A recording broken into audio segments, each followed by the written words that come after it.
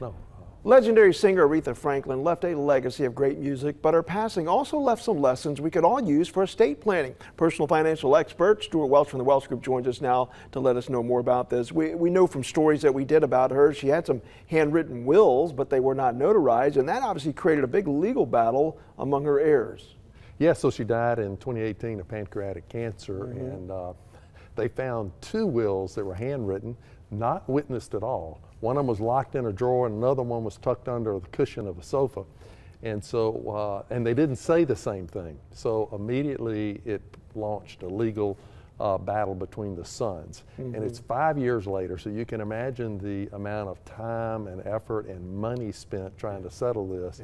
And I think in there is a lesson. She had a big estate, $10 million, so there's a lot of money at stake. And I know some people out there are saying, this is not something I want to talk about, but you do have to plan for this, because if you do it the wrong way, that's what you leave, a lot of headaches for the people you leave behind. So we'll talk about, first of all, getting a will and the right kind of will. Yeah, so I think there's just some basic things we do. We've talked about it many times. You need a will, and you need a properly drawn will. In Alabama, that means it's got to have two signatures, two witnesses, and so you want it drawn. And the will basically outlines who gets your stuff, but this is only the stuff that doesn't move by title or by beneficiary designation. So beneficiary might be a life insurance policy. Title might be a home. If you're married, jointly, typically it'll move by title, but everything else moves by will. And so you want the will in there. If you have minor children, you're going to need to elect a guardian for the children, and for not only for the children, but for the money for the benefit of the children. So you want that. And then the second one is going to be a general and durable power of appointment. So this is just a legal document that says if I'm living but become incompetent, I'm going to nominate someone to take care of my finances for me, to make those decisions and pay bills and things like that. That is so important, and also it's very important to update your will as you have different life changes.